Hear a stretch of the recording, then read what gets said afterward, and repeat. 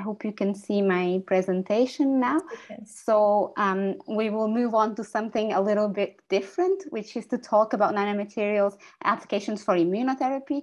As Sheila kindly introduced me in the beginning, my name is Susana Santos, and I work in this beautiful building here in Porto named the I3S building. Oh, and my, it's not, there we go.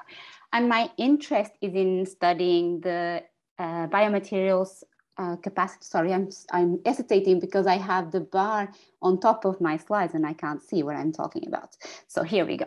About how biomaterials properties influence the immune response and why this is important. And we know, and we've heard so much beautiful and detailed work about characteristic of particularly carbon-based materials in this workshop. But for all materials, their composition, their size, their shape, their surface properties obviously impact the immune response.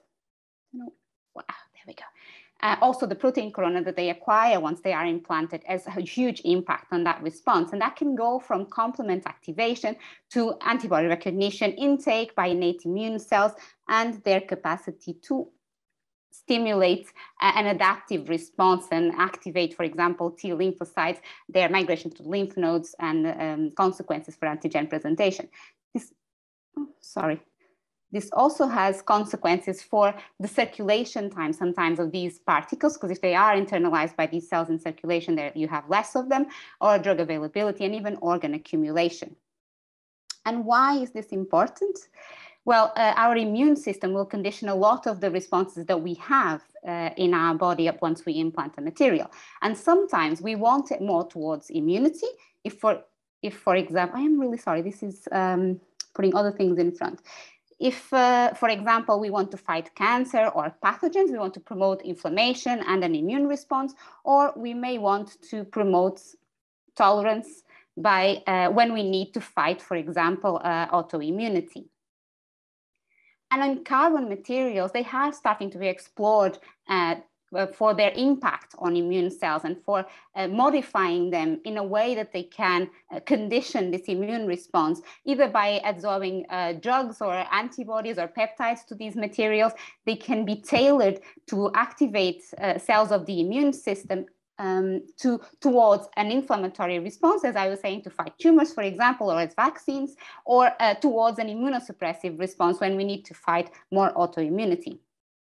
In a bit more detail, for example, in immunostimulation, carbon materials alone or in combination, for example, with phototherapy can be, or radiotherapy, I'm sorry, can be used to activate, for example, the reactive oxygen species production and immune cells. They can also be functionalized with different drugs to activate these cells. They lead to the production of pro-inflammatory cytokines, activation, for example, of B cells that can produce antibodies to fight virus, for example, that we've heard so much about in these last couple of years with COVID, so to eliminate any kind of pathogen or cancer cells, for example. On the immunosuppression side, some of these materials can be scavengers for these reactive oxygen species, and they will then reduce their levels and will reduce the activation of immune cells. And of course, they can also be combined with drugs that are instead of stimulator inhibitors of these cells, leading to a shift from inflammatory cytokines to anti-inflammatory cytokines, and for example, being used for treatment of asthma or allergies, disorders where the immune response is overactivated. And as examples of this, so it's not too abstract, you can see here, for example, the carbon nanotubes that were used, multi-wall carbon nanotubes, internalized by a monocyte macrophage here inside the cell. The authors looked at the viability of the cells. This is really important because there's a phenomenon called immunotoxicity that is very prevalent with some nanomaterials, and it's very important that we keep an eye on that, because if you have immunotoxicity, then you have the immune cells will die and they will cause stress on other immune cells and aggravate your inflammatory response. And what the authors saw was that the viability was maintained, that the material per se was not activating, for example, TNF-alpha secretion, which is a central pro-inflammatory cytokine, but when exposed together with LPS, which is a bacterial wall component, so simulating an infection, you had a combined effect of increasing the production of this important cytokine. And also the authors looked at the stimulation of several of these pathways called Toll-like receptor pathways that activate immune cells in slightly different ways for outcomes against virus or bacteria or yeast, for example. And what they saw was that the carbon nanotubes had the potential to sometimes increase the secretion of these cytokines that are inflammatory mediators, and sometimes also decrease that same production. Like, for example, here with the IL-12, IL-23, and TLR5 agonists. So this is stimulated with different TLR agonists able to stimulate each one of these molecules. Also with graphene nanosheets, and other authors have shown their internalization again, and this is quite interesting and a phenomenon that we've been looking at as well in the lab, which is they internalize, and where do they go inside the cell? And here they show that they form these autophagic vehicles, so they activate the autophagic pathways in the cells. And of course, that is dependent on the concentration. The more you have, the bigger these vacuoles are and the more numerous. And to cut a very long story short, they show that they activated TLR4, which is one of those pathways that starts at the cell surface and can go through a cascade of signaling molecules that are very common in these pathways, like MyD88 and then FKB, that trigger the production of inflammatory cytokines, but they also went through this autophagy pathway. It also activated an internal TLR, so something that exists inside the cell once the material is internalized, which ended up with similar pathways that to TLR4. Just an example of immunosuppression. In this case, the impact on lung inflammation in an allergy model of this NC stabilizing fluorine derivative that you can see here, the structure. And what they did is a very common model of antigen-triggered allergic reaction. So this antigen, there is a model antigen called elvalbumin, is injected into the animals, and then the animals are challenged, and you look at the allergic response. And in the meantime, they've given them this treatment with this TGA. And what they see is that treatment reduces innate cell infiltration, so eosinophils that you see here. It reduces cytokines that are very important in this allergic response, like IL-4 and IL-5, and it also has consequences for the tissue architecture itself that you see here. This is normal on the right. You see in the middle the treated one, and the untreated, you see the architecture is different, and there's a huge immune cell infiltrate as well.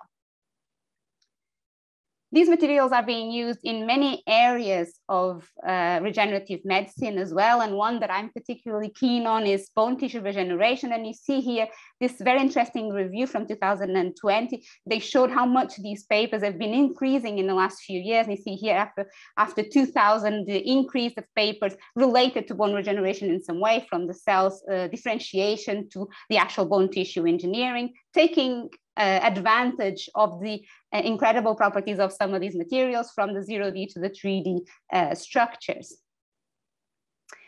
In my lab work, so the work with carbon materials is only starting, so I will give you an example of something that we've done in the past with nanoparticles, in this case, lipid carriers, nanostructured lipid carriers, and what we did with them was we used them for several things. And we used them, for example, loaded with FITC, which is a fluorophore that you can see under a fluorescence microscope, for example. And we use this beautiful technique that is called imaging flow cytometry that allows you to see the cells here that you see in bright field, the nanoparticles. This is a cell surface marker, which together allows us to see if the particles are inside the cell. And also we label the nuclei. And so here you can see the nanoparticles inside the cell. This is just granularity of these cells. This is an interesting parameter for us that study the cell's biology. But here you can see both that the particles are inside the cell, but also, and quite importantly in terms of toxicity, that the nuclei are intact. So we don't have nuclear fragmentation or cells bulging from the internalization of those materials. And this technique also allows us to quantify how many cells have these particles internalized. And what we could see is that this depends, of course, in the material concentration. So the more concentration, the more cells you see here within this orange area quantified in the graph below. That have the particles internalized, but also, and quite importantly, it depends on the activation status of the cell. So in the bottom line, you have cells that were exposed previously to an inflammatory condition. So if you think of a particle to encapsulate a drug that is anti-inflammatory, which is my particular interest, then you have to make sure that it will be internalized by the cells, even in inflammatory conditions. And what we were looking at was the impact of those conditions on the nanoparticle internalization. So then we proceeded to load those particles with our anti-inflammatory drug of choice, which was resveratrol in this case, and looked at the expression of different activation markers by conventional now flow cytometry, which allows us to look at these markers simultaneously.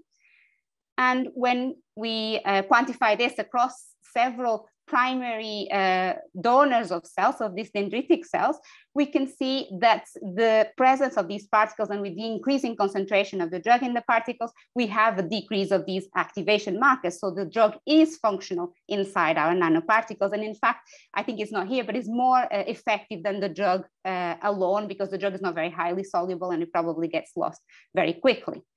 We looked also at important parameters for us in terms of cell activation, like signaling pathway activation. And here you see a member of the NF-κB family that we saw earlier as related to cytokine secretion. And we see less activation when we have the presence of the nanoparticles, like this little band here that you see here, without the particles and with the particles. And compared even with the free drug here, you see that in the nanoparticles, we have much higher inhibition. And when we look at the consequences of this in terms of pro-inflammatory cytokine secretion, we see a reduction of these pro-inflammatory cytokines.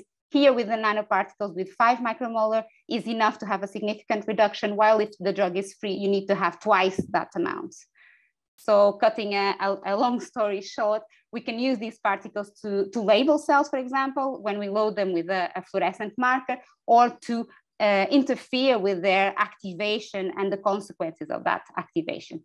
As I said, the work with carbon materials is only starting in collaboration with Artur Pinto. And some of the things that we are doing is looking at how those materials can condition the activation, in this case of dendritic cells, which can then activate an adaptive immune response. And we can measure that by looking at T cell proliferation. So we label T cells in the beginning, we put them in contact with the cells that have been stimulated with the materials, and we look at proliferation. Why? Because when T cells are stimulated specifically, they proliferate, is one of their first responses. If they are cytotoxic, they proliferate to go to the local to be able to eliminate the virus or the pathogen. Or if they are T helpers, they will be doing their job, for example, stimulating B cells. And this is ongoing work at the moment. It remains for me to thank the people that I've been working with for all this time inside I3S, also now this recent collaboration with Artur and his team at the Faculty of Engineering. The hospital is a very precious collaboration of ours, some external collaborators and the funding sources. And I will pass you on to Maria José so that we can proceed with the presentation. I will stop sharing now. Thank you so much, Susana. I'm just trying to look for the... Yes, so thank you very much. So meanwhile, I would first acknowledge Sheila for this very nice introduction. Of course, acknowledge Janan and also to Artur for this kind invitation to be here and for being part of such a great project. And to acknowledge also Susana for the easy task she provided me, since she already introduced all part of this immunology story and what we are particularly interested. So I'm sharing with you now the screen. I hope you can see it, and we are at this moment. So looking on nanomaterials for immunotherapy, but in this, as Susana mentioned, in our case, we are particularly interested on using them for cancer targeting and to counterbalance cancer progression. So I will very briefly tell you that in my group at I3S, we are very much interested on something we call the tumor microenvironment.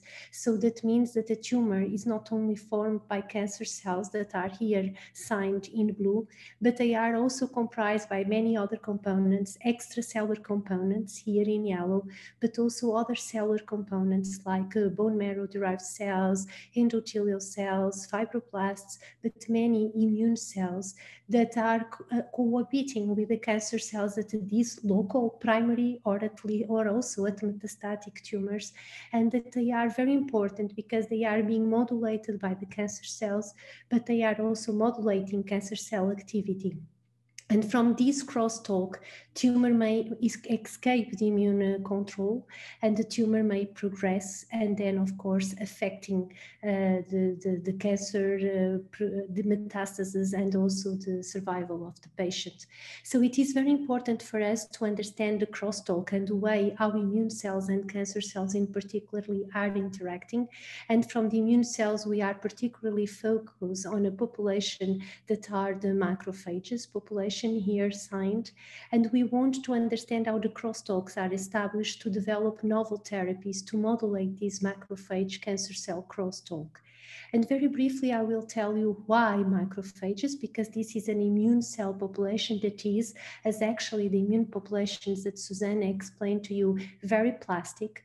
And this plasticity may dictate the success, how the way they interact with the cancer cells, and how cancer cells may then escape. And as you probably know, we do not have macrophages in circulation, we do have monocytes.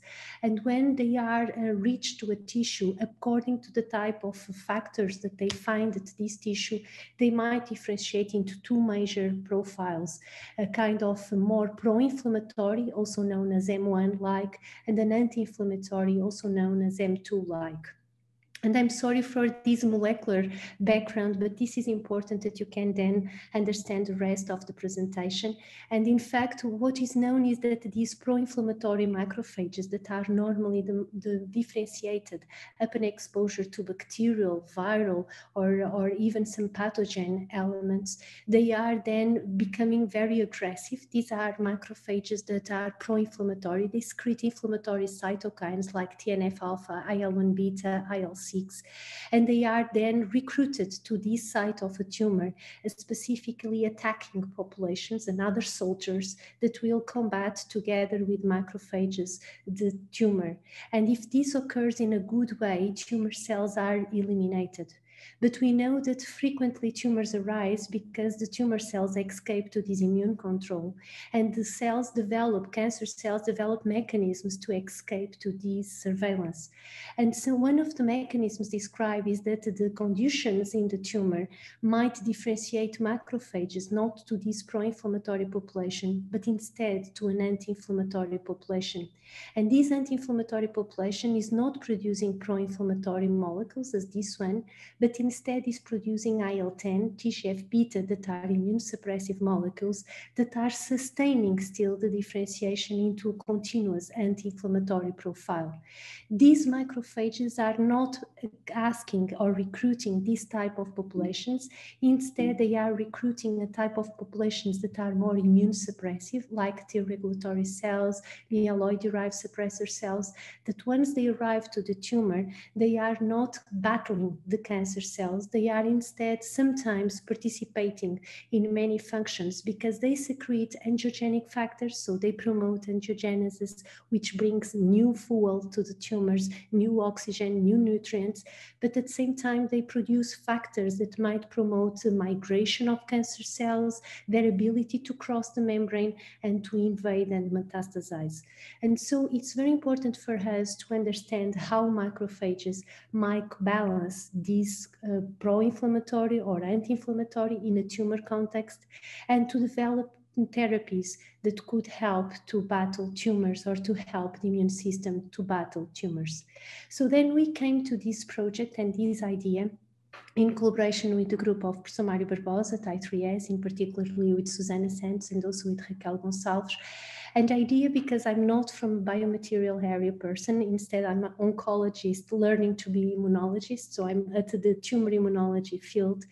I have to learn from my colleague engineers how these challenges, how can I indeed battle tumors in a better way. And what we knew from our biology point of view and from patient samples were that the macrophages that we find in tumors, in particular in colon and breast tumors, these macrophages are frequently dormant, are immune suppressive. And what we wanted is to develop, based on nanoparticles, to turn these immune suppressive tolerogenic immune cells into immune stimulatory. So we want to awake these macrophages, we want to awake these dendritic cells, and to make them able to recognize and to eliminate tumors. So at that time, the group of Professor Mário Barbosa, they were also producing with other purpose in these nanoparticles of chitosan and polyglutamic acid. And we decided to try, since these nanoparticles were composed by these two major elements that are indeed on their own pro-inflammatory, we decided that maybe joining these two polymers and joining chitosan with polyglutamic acid into nanoparticles, these could have a pro-inflammatory role by themselves on immune cells. So in fact, as you know, chitosan is derived from the exoskeleton of crustacea, and it has a positive charge, and the polyglutamic acid is derived from Bacillus species wall, and it really has a negative charge. These molecules, when joined together through a conservation method, they form nanoparticles. These nanoparticles, as you can appreciate here, are of about 118 nanometers. And what we observe is that once we introduce these nanoparticles to macrophages and also to dendritic cells, these nanoparticles were internalized, as you can visualize here in confocal microscopy. And also here in flow cytometry, we could visualize that about 98% of these nanoparticles were internalized. So then, to try to make a long story shorter, I try to illustrate here what we could achieve in vitro with these nanoparticles. And so the principle was to provide these nanoparticles to dormant immune cells, in particularly to inactive dendritic cells and to anti-inflammatory macrophages, those that are supposedly more helper to the tumor to grow and to progress. So what we have seen is that when we expose these inactive dendritic cells and immature dendritic cells to nanoparticles, we started to observe a gain of pro-inflammatory markers. So they start to have on their surface co-stimulatory receptors that are helping the T cell activation, but at the same time they start to express more MHC class II molecules that are important to present antigen to the T cells. Concomitant to that, we saw that these dendritic cells start to express a lot of pro-inflammatory cytokines as IL-6, TNF, and IL-12, and we observed that these dendritic cells that were immature and exposed to these nanoparticles were then activated, and they were able to induce particularly the activation and proliferation of a specific population of T cells that are CD4 T cells, leading to the production of interferon gamma, identifying that these are becoming, in fact, active cells. When we provided these nanoparticles to macrophages in opposite, we could see that these anti-inflammatory macrophages were losing an important scavenger receptor, a marker of anti-inflammatory, but they were not altering their antigen presentation capacity. Instead, they were also producing IL-10, but producing still a high amount of pro-inflammatory cytokines, and they were able to induce particularly the proliferation of a specific CD3 population that are CD8 T cells, that are the cytotoxic T cells, and producing interferon gamma. The more interesting that we have seen was that in vitro, when we exposed cancer cells to these nanoparticle educated, let's say like that, dendritic cells, or to these nanoparticle educated macrophages, we observed that we could counteract cancer cell invasion. So these in vitro showed us that these nanoparticles seem to be very good. They are indeed pro-inflammatory in vitro. They can activate these inflammatory cells that are more dormant into a proactive inflammatory state, leading to the proliferation of CD3 cells. But at the same time, they were impairing cancer cell invasion. And this for us was a very interesting point. We wanted then to validate how the relevance is in vivo. And therefore, we needed to use immune competent animals because, as you may know, the majority of the experiments that are performed on mice frequently have human cells. And for that, these mice have to be immune deficient. Otherwise, they will not form tumors. So we needed to have a formation of tumors in an immune competent background that we could evaluate the impact of the immune system. So in this case, we could not use human cells. Of course, we needed to use mice-derived breast cancer cells. And what we have was introduced these breast cancer cells in the mammary fat pad of the mice.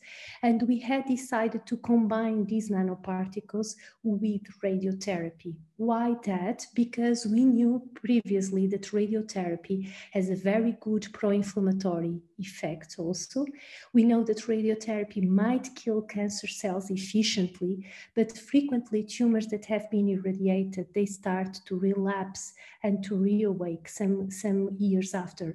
So we wanted to use this good effect of radiotherapy and potentiate its good effect with these pro-inflammatory nanoparticles to evaluate whether we could improve even radiotherapy effect. And therefore, we had done this collaboration together with colleagues at TMM in Lisbon, but also in the University of Ghent, where I did my PhD, because they have a special small animal radiation research platform that allow us to mimic in a mice what normally a patient does during a radiotherapy session. So what we have done in our animals, we have implanted, as I told you, in the mammary gland, we have implanted these very aggressive cancer cells. We allow them to develop a tumor until 28 days when we need to sacrifice the mice because at this point they develop aggressive lung metastasis and they end up to die if we would not sacrifice at this time point. And then we had provided to the tumors harboring mice these nanoparticles. We had just provided radiotherapy to mimic a week of irradiation of a cancer patient. And in this situation, we decided to do 2 sessions of 5 gray because normally during a week, a patient receives 10 gray. So we decided to divide it in these 2 sessions. And we have then combined radiotherapy together with nanoparticles. I just wanted to show you that this is actually the SARP system that we have used. So this is exactly a linear accelerator as a cancer patient has to be exposed. You have here what is the bed. You have here the linear accelerator that is oscillating to irradiate with precision the mice tumor. So this is really precise for the tumor area, saving all and sparing all the normal tissue around as it is performed on a cancer patient. So afterwards, as you can see, these are the different treatments, and I just show you to evidence that the animals were surviving well along these 4 weeks. They were surviving well and still gaining weight a long time, and it was no difference between the controls and the treated animals regarding this, and that we could also not see neither signs of kidney or liver toxicity given to the nanoparticles administration or the combination of nanoparticles with radiotherapy.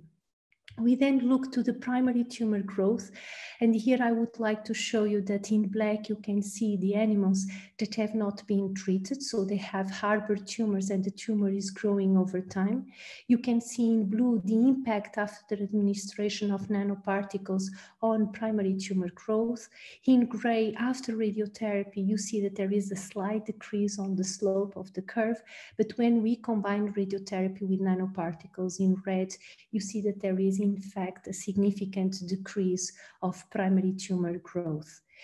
We then look to the mice, and these, as you can see, these mice have been safely maintained because we did not sacrifice the mice along the time points. These cells were luciferase positive, so we could follow the animals in vivo to minimize the sacrifice of the animals.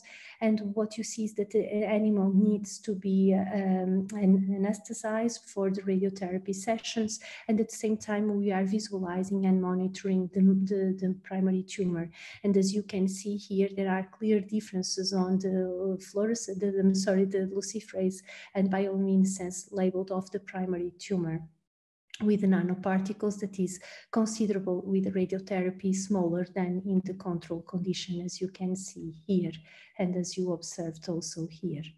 So afterwards, we decided to look also to the spleen and these animals, because these animals normally upon irradiation, upon the administration of the cancer cells, the spleen of these mice are very enlarged. They develop splenomegaly, like frequently these breast cancer patients also do. This is a model of triple negative breast cancer.